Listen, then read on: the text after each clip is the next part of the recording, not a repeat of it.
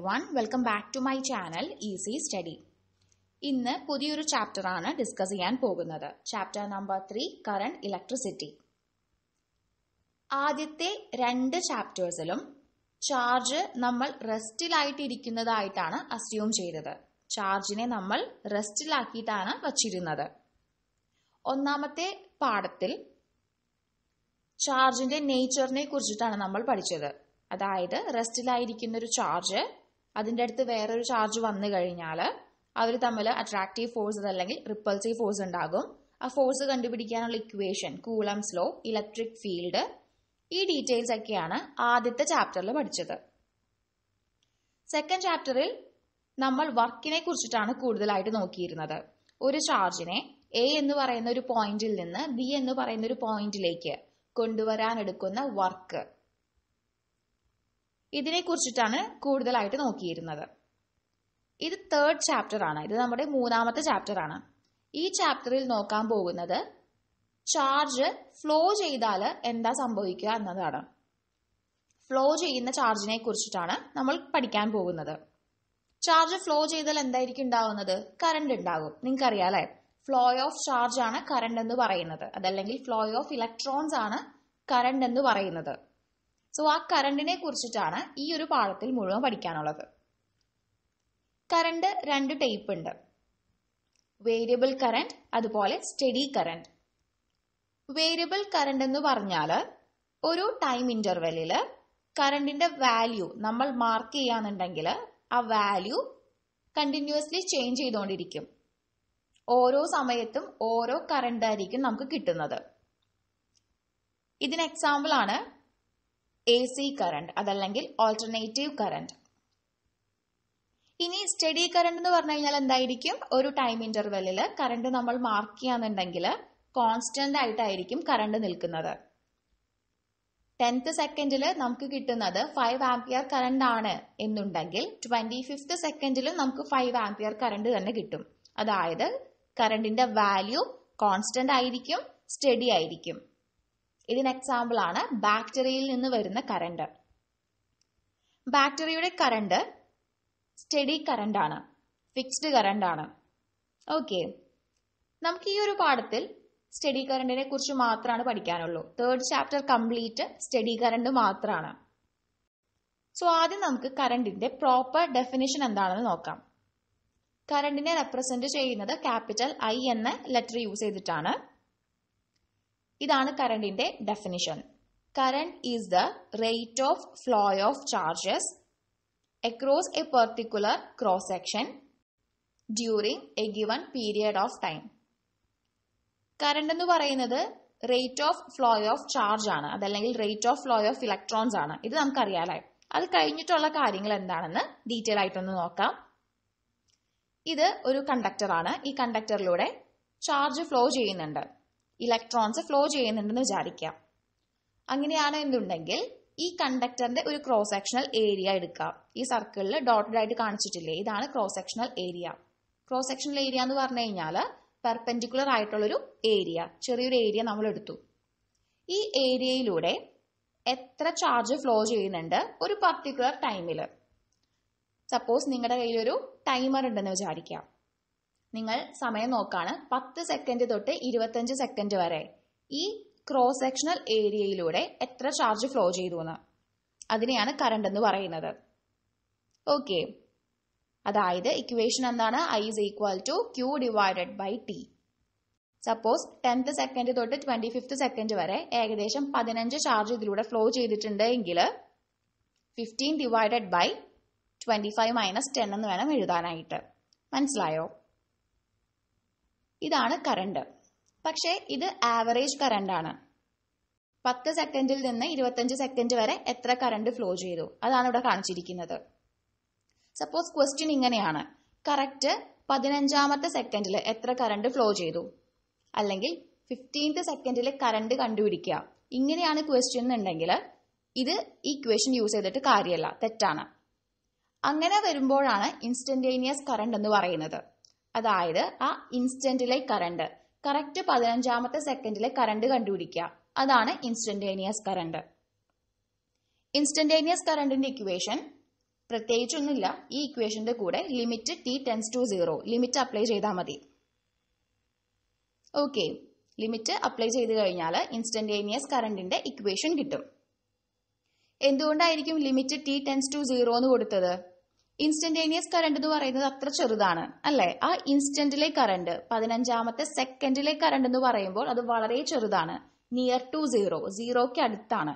അതുകൊണ്ടാണ് limit t tense to 0 q divided by t എന്ന് equation എഴുതിയത്.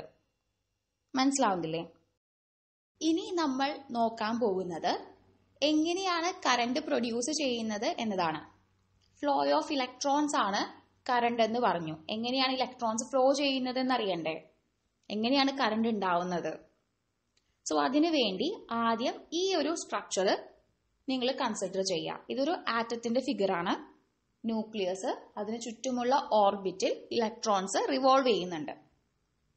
ഈ ന്യൂക്ലിയസും ഈ ഇലക്ട്രോൺസും തമ്മിൽ എന്തുണ്ട്? ഒരു ഫോഴ്സ് ഓഫ് അട്രാക്ഷൻ ഉണ്ട്. ഈ ഫോഴ്സ് ഓഫ് അട്രാക്ഷൻ ഉള്ളത് കൊണ്ടാണ് ഈ ഇലക്ട്രോൺസ് ഒക്കെ ഇതിന്റെ തന്നെ ഓർബിറ്റിൽ ഇങ്ങനെ ഇരുന്ന് റിവോൾവ് ചെയ്യുന്നത്. ഇതില്ലായിരുന്നു എന്നുണ്ടെങ്കിൽ, ഈ ഫോഴ്സ് ഇല്ലാന്നുണ്ടെങ്കിൽ ഈ ഇലക്ട്രോൺസ് ഒക്കെ പല വഴിക്ക് പോയാനെ.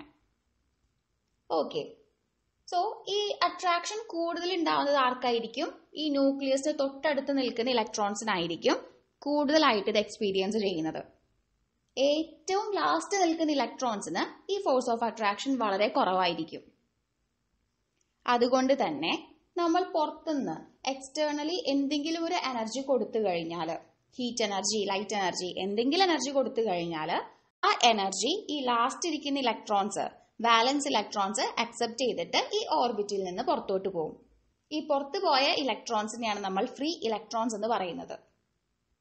ഓക്കെ, എന്തെങ്കിലും ഒരു എനർജി കൊടുത്തു കഴിഞ്ഞാൽ ഈ ഇലക്ട്രോൺസ് ആ എനർജി വാങ്ങിയിട്ട് എങ്ങോട്ട് പോകും? ഈ ഓർബിറ്റിന് പുറത്തോട്ട് പോകും. ഇതിനെയാണ് നമ്മൾ ഫ്രീ ഇലക്ട്രോൺസ് എന്ന് പറയുന്നത്. ഈ ഫ്രീ ഇലക്ട്രോൺസ് കാരണമാണ് നമുക്ക് കറണ്ട് കിട്ടുന്നത്.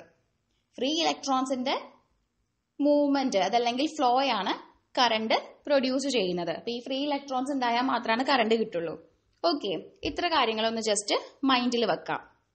സപ്പോസ് ഇതൊരു കണ്ടക്ടർ ആണ്, കോപ്പറിന്റെ കണ്ടക്ടർ ആണെന്ന് വിചാരിക്കാം. എന്തുകൊണ്ടാണ് കണ്ടക്ടർ എടുക്കാൻ കാരണം? കണ്ടക്ടർ മാത്രമാണ് കറണ്ടിനെ അലോ ചെയ്യുള്ളൂ. സോ ഇതൊരു കോപ്പർ കണ്ടക്ടർ ആണ്.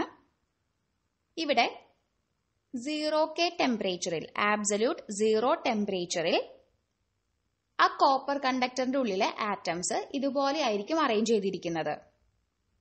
അതായത് ഒരു ന്യൂക്ലിയസ്, അതിനു ചുറ്റും ഇലക്ട്രോൺസ് റിവോൾവ് ചെയ്യുന്നുണ്ട്. ഫ്രീ ഇലക്ട്രോൺസ് ഒന്നുമില്ല 0K ടെമ്പറേച്ചറിൽ. ഓക്കെ, ഞാൻ ഈ കോപ്പർ കണ്ടക്ടറിനെ എടുത്ത് റൂം ടെമ്പറേച്ചറിലോട്ട് വെച്ചു. നിങ്ങളുടെ ക്ലാസ് റൂമിലോട്ട് കൊണ്ടുവച്ചു എന്ന് വിചാരിക്കാം. റൂം ടെമ്പറേച്ചറിൽ എന്തുണ്ട്? ഹീറ്റ് എനർജി ഉണ്ട്. ഈ ഹീറ്റ് എനർജി കാരണം ഈ വാലൻസ് ഷെല്ലിലെ ഇലക്ട്രോൺസ്, അതായത് ലാസ്റ്റത്തെ ഇലക്ട്രോൺസിന് എന്ത് സംഭവിക്കും? എനർജി കിട്ടും. ഹീറ്റ് എനർജി ആ ഇലക്ട്രോൺസ് വാങ്ങിയിട്ട് ഈ ഷെല്ലിൽ നിന്ന് പുറത്തോട്ട് പോകും. അങ്ങനെ ഓരോ ആറ്റത്തിൽ നിന്നും ഫ്രീ ഇലക്ട്രോൺസ് വരും അല്ലെ? ഓരോ ആറ്റത്തിൽ നിന്നും ലാസ്റ്റത്തെ ഷെല്ലിലെ ഇലക്ട്രോൺസ് പുറത്തോട്ട് വരും. ഈ ഇലക്ട്രോൺസ് പുറത്തോട്ട് വന്നു കഴിഞ്ഞാൽ ഇവർ ഫ്രീ ആണ്. ഇതിനെ ഫ്രീ ഇലക്ട്രോൺസ് എന്നാണ് വിളിക്കുന്നത്. ഈ ഫ്രീ ഇലക്ട്രോൺസ് ഇതിന് തോന്നുന്ന ഡയറക്ഷനിലോട്ട് പോകും. മേ ബി ഒരു ഇലക്ട്രോൺസ് റൈറ്റിലോട്ട്, ഒന്ന് ലെഫ്റ്റിലോട്ട്, ഒന്ന് മുകളിലോട്ട്, ഒന്ന് താഴത്തോട്ട്, പലതും പല ഡയറക്ഷനിലോട്ടായിരിക്കും ഫ്ലോ ചെയ്യുന്നത്. മേ ബി ഇവർ തമ്മിൽ ന്യൂക്ലിയസ് ആയിട്ട് കൊളൈഡ് ചെയ്തിട്ട് വീണ്ടും ഡയറക്ഷൻ ചേഞ്ച് ചെയ്യും. ഇതിന് നമ്മൾ റാൻഡം മോഷൻ എന്നാ പറയുന്നത്. റാൻഡംലി ഇവർ മൂവ് ചെയ്തുകൊണ്ടിരിക്കും സിഗ്സാഗ് ഡയറക്ഷനിൽ. ഓക്കെ, ഒരു കാര്യം ഇവിടെ പറയാനുള്ളതെന്ന് വെച്ച് കഴിഞ്ഞാൽ, flow of electrons current produce ചെയ്യുന്നു പറഞ്ഞു. ഇലക്ട്രോൺ ഫ്ലോ ചെയ്ത് കഴിഞ്ഞാൽ കറണ്ട് ഉണ്ടാവും പറഞ്ഞു. ഇവിടെ ഇലക്ട്രോൺസ് ഇപ്പൊ ഫ്ലോ ചെയ്യുന്നുണ്ട്, പക്ഷെ പലതും പല വഴിക്കാന്ന് മാത്രം. എന്നാലും ഇലക്ട്രോൺസ് ഫ്ലോ ചെയ്യുന്നുണ്ട്. ഇവിടെ കറണ്ട് ഉണ്ടാവോ? ഇല്ല. എന്തുകൊണ്ടാണ്? ഇവർ അങ്ങോട്ടും ഇങ്ങോട്ടും ക്യാൻസൽ ചെയ്തു പോകും. ഇങ്ങോട്ട് ഒരു ഇലക്ട്രോൺ പോകുകയെന്നുണ്ടെങ്കിൽ ഇങ്ങോട്ടൊരു ഇലക്ട്രോൺ പോകുന്നുണ്ടാവും. ഇവർ രണ്ടുപേരും തമ്മിൽ ക്യാൻസൽ ചെയ്തു പോകും. ഇവിടെ നെറ്റ് ഇലക്ട്രിക് കറണ്ട് എന്ന് പറയുന്നത് 0 ആണ്. എന്തുകൊണ്ടാണ്? ഓരോ ഇലക്ട്രോൺസും ഓരോ ഡയറക്ഷനിലാണ് പോകുന്നത്. പലരും പല ഡയറക്ഷനിൽ പോകുന്നത് കൊണ്ട് ഇതെല്ലാം ക്യാൻസൽ ചെയ്ത് പോകും. എല്ലാ ഇലക്ട്രോൺസും ഒരേ ഡയറക്ഷനിൽ പോയാൽ മാത്രമാണ് നമുക്കിതിനെ ആഡ് ചെയ്തെടുക്കാൻ പറ്റുള്ളൂ. അതുകൊണ്ടാണ് നിങ്ങളുടെ ക്ലാസ് റൂമിൽ, അതായത് റൂം ടെമ്പറേച്ചറിൽ ഞാൻ വച്ചിരിക്കുന്ന ഈ കോപ്പർ കണ്ടക്ടറിനെ നമ്മൾ തൊട്ട് കഴിഞ്ഞാൽ നമുക്ക് കറണ്ട് ഏൽക്കാത്തത്. വെറുതെ ഒരു കോപ്പർ വയറിൽ നിങ്ങൾ പിടിച്ചു കഴിഞ്ഞാൽ നിങ്ങൾക്ക് ഷോക്ക് ഏൽക്കുന്നുണ്ടോ? ഇല്ല. അത് ഇതുകൊണ്ടാണ്. കാരണം ഫ്രീ ഇലക്ട്രോൺസ് അതിലൂടെ ഫ്ലോ ചെയ്യുന്നുണ്ട് ടെമ്പറേച്ചർ കാരണം. പക്ഷെ എല്ലാവരും പല വഴിക്ക് പോകുന്നത് കൊണ്ട് നമുക്കത് ആഡ് ചെയ്ത് കറണ്ട് എന്ന് പറയാൻ പറ്റത്തില്ല. എല്ലാം സീറോ ആയി പോകും. അപ്പോ കറണ്ട് പ്രൊഡ്യൂസ് ചെയ്യണമെന്നുണ്ടെങ്കിൽ എന്ത് വേണം? എല്ലാ ഇലക്ട്രോൺസും ഒരേ ഡയറക്ഷനിൽ ഫ്ലോ ചെയ്താൽ മാത്രമാണ് നമുക്ക് കറണ്ട് കിട്ടുള്ളൂ. അങ്ങനെ എല്ലാ ഇലക്ട്രോൺസും ഒരേ ഡയറക്ഷനിൽ പോകണമെന്നുണ്ടെങ്കിൽ എന്തു കൊടുക്കണം? ഒരു പൊട്ടൻഷ്യൽ ഡിഫറൻസ് ഈ കണ്ടക്ടറിന്റെ രണ്ട് എൻഡിലും കൊടുക്കേണ്ട വരും. മനസ്സിലാവുന്നുണ്ടോ? പൊട്ടൻഷ്യൽ ഡിഫറൻസ് ഉണ്ടെങ്കിൽ മാത്രമാണ് എല്ലാ ഇലക്ട്രോൺസും ഒരേ ഡയറക്ഷനിലോട്ട് പോവുള്ളൂ. പൊട്ടൻഷ്യൽ ഡിഫറൻസ് കൊടുക്കാൻ വേണ്ടിയിട്ട് നമുക്ക് ഈ കണ്ടക്ടറിന് എന്ത് ചെയ്യാം? ഒരു ബാറ്ററിയുടെ പോസിറ്റീവിലേക്കും നെഗറ്റീവിലേക്കും കണക്ട് ചെയ്യാം. ഇങ്ങനെ കണക്ട് ചെയ്ത് കഴിഞ്ഞാൽ ഈ കണ്ടക്ടറിന്റെ ഈ ഒരു ഭാഗം പോസിറ്റീവും ഈ ഒരു ഭാഗം നെഗറ്റീവും ആയിരിക്കും. ഇലക്ട്രോണിന്റെ ചാർജ് നെഗറ്റീവ് ആണ്. Negative charge ഇലക്ട്രോൺസിന്. ഈ ഇലക്ട്രോൺസ് എല്ലാം എങ്ങോട്ട് പോവും? ഈ ബാറ്ററിയുടെ പോസിറ്റീവിലേക്ക് പോവും. എല്ലാ ഇലക്ട്രോൺസും ഈ ഡയറക്ഷനിലോട്ടായിരിക്കും ഫ്ലോ ചെയ്യുന്നത്. ഇപ്പോ എല്ലാ ഇലക്ട്രോൺസും ഒരേ ഡയറക്ഷനിലാണ് ഫ്ലോ ചെയ്യുന്നത്.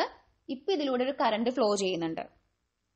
ഈ സമയത്ത് നിങ്ങൾ ഈ കണ്ടക്ടറിനെ പോയി തൊടാന്നുണ്ടെങ്കിൽ നിങ്ങൾക്ക് എന്തായാലും കറണ്ട് ഏൽക്കും. എല്ലാവരും ഒരേ ഡയറക്ഷനിൽ ഫ്ലോ ചെയ്യുന്നത് കൊണ്ട് എല്ലാം ആഡ് ചെയ്തെടുക്കും. അങ്ങനെ ഇതിലൂടെ ഒരു കറണ്ട് ഫ്ലോ ചെയ്യുന്നുണ്ട്. ഇനി കറണ്ടിന്റെ യൂണിറ്റ് ആംപിയർ ആണ്. കറണ്ടിന്റെ ഡയറക്ഷൻ എന്ന് പറയുന്നത് ഇലക്ട്രോണിന്റെ ഡയറക്ഷന് ഓപ്പോസിറ്റ് ആണ്. അതായത് ഇലക്ട്രോൺ ഫ്ലോ ചെയ്യുന്നത് നെഗറ്റീവിൽ നിന്ന് പോസിറ്റീവിലേക്കാണ്. കറണ്ട് ഫ്ലോ ചെയ്യുന്നത് ഇതിന്റെ ഓപ്പോസിറ്റ് ഡയറക്ഷൻ, അതായത് പോസിറ്റീവിൽ നിന്ന് നെഗറ്റീവിലേക്ക്. ക്ലിയർ? അതായത് ഇത്ര കാര്യം ഇവിടെ പറയുന്നുള്ളൂ. ഇലക്ട്രോൺസ് വെറുതെ ഫ്ലോ ചെയ്തിട്ട് കാര്യമില്ല. എല്ലാ ഇലക്ട്രോൺസും ഒരേ ഡയറക്ഷനിൽ പോയാൽ മാത്രമാണ് കറണ്ട് പ്രൊഡ്യൂസ് ചെയ്യുള്ളൂ. അങ്ങനെ ഒരേ ഡയറക്ഷനിലോട്ട് പോകണമെന്നുണ്ടെങ്കിൽ എന്ത് വേണം? പൊട്ടൻഷ്യൽ ഡിഫറൻസ് വേണം. ആ പൊട്ടൻഷ്യൽ ഡിഫറൻസിന് വേണ്ടിയിട്ടാണ് നമ്മളിവിടെ ഒരു ബാറ്ററി കണക്ട് ചെയ്തിരിക്കുന്നത്. NCERT ടെക്സ്റ്റ് ബുക്കിൽ ഈ ബാറ്ററിക്ക് പകരം പറഞ്ഞിരിക്കുന്നത് ഈ ഒരു എൻഡിൽ ഒരു പോസിറ്റീവ് പ്ലേറ്റ് വെക്കും, ഇവിടെ ഒരു നെഗറ്റീവ് പ്ലേറ്റ് വെക്കും. അതായത് പോസിറ്റീവ് ചാർജുള്ള പ്ലേറ്റും നെഗറ്റീവ് ചാർജുള്ള പ്ലേറ്റും വെക്കുന്നു. അപ്പോഴും സെയിം തന്നെയാണ് നടക്കുന്നത്. അതായത് ഇലക്ട്രോൺസ് പോസിറ്റീവ് ചാർജുള്ള പ്ലേറ്റിന്റെ അടുത്തോട്ട് ഫ്ലോ ചെയ്യും. എല്ലാ ഇലക്ട്രോൺസും പോസിറ്റീവ് ചാർജുള്ള പ്ലേറ്റിന്റെ അടുത്തോട്ട് ഫ്ലോ ചെയ്ത് കഴിഞ്ഞാൽ അവിടെ ഒരു കറണ്ട് ഉണ്ടാകും. ഞാനത് ബാറ്ററി ആയിട്ട് പറഞ്ഞു എന്ന് മാത്രം. ഓക്കെ.